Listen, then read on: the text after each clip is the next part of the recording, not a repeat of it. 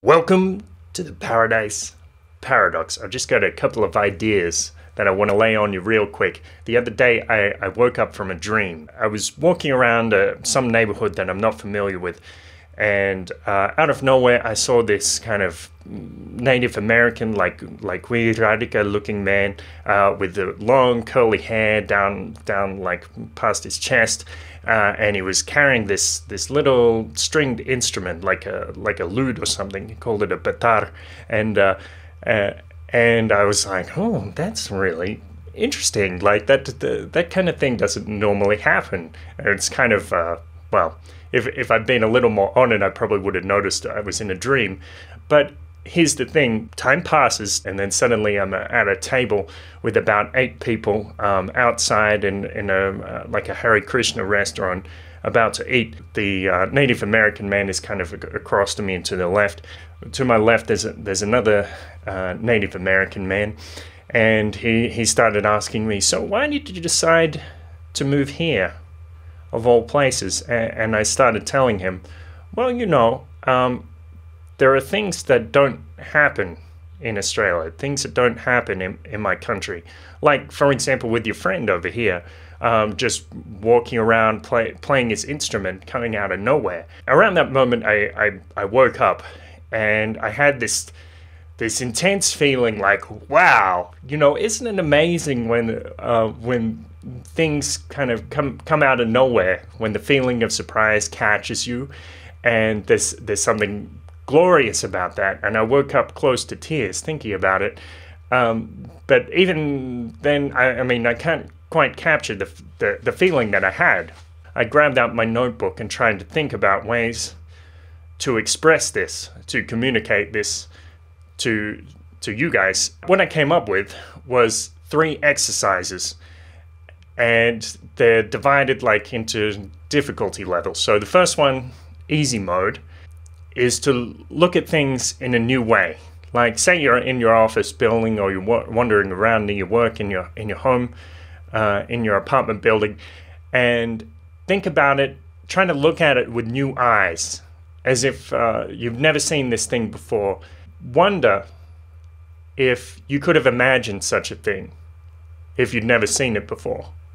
Here's another exercise. This is from Keith Johnston's Impro, where he describes walking around a room and you look at something. So you look at, for example, this cup and you call it a chiziwaza, or you look at this phone battery and you call it a mumble duck, or you look at your keys and call them a Chelton Hall or something like that.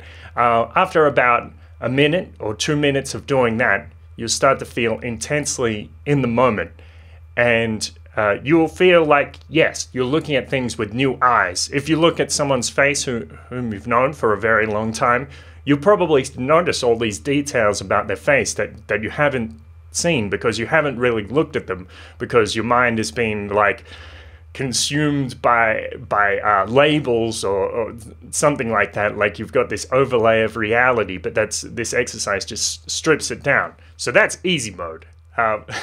So try that, especially when you're doing this Johnston technique.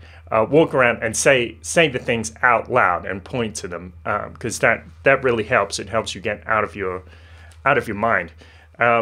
Medium mode is when you're looking at things in this way, in this kind of meditative, fresh eyes perspective, and you see someone doing something, and maybe it's something you've seen them do a million times, or maybe it's something you've never noticed people do a million times, or maybe it's something that someone is doing and you've never seen it before. What I'd like you to do is thank that person for doing that thing.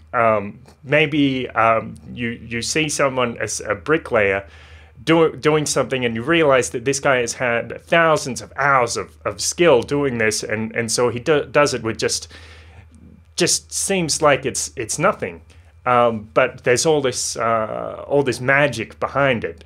So reach out and thank that person. Or your wife maybe makes you lunch, and maybe she always makes you lunch, and you say, hey, it's really great that you do this. I appreciate it so much. It's such a great gift to me.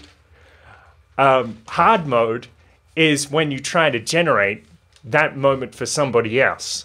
So maybe you pick up your own guitar or lute and walk out to the streets and start strumming and singing a song, and people are going to stop and say, hey, am I in a dream right now? What is going on? What is this magic, this spontaneity, and where did this come from? How can this be real life right now?